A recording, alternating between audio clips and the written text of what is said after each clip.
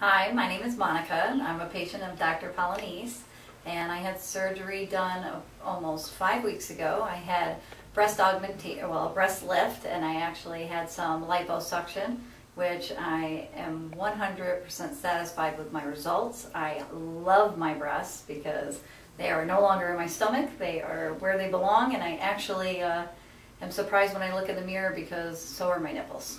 I mean, they came out beautiful. And my boyfriend loves it. I sure do.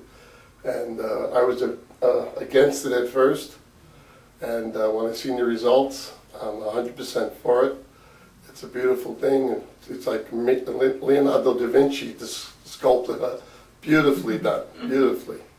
Great job, Doc.